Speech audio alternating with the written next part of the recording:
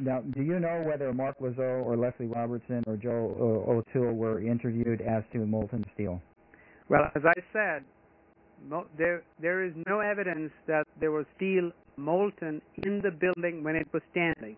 There's no way that you could have had molten steel in the building when it was standing. And if you're alluding to the molten metal that was seen on the northeast corner of the 82nd or 81st floor of Tower 2, some minutes before the building collapsed, that was a isolated incident where molten material, not molten steel, molten material was seen coming out.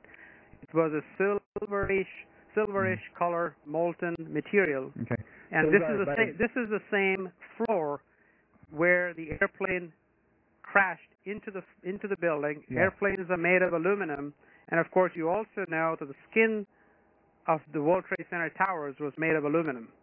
Okay.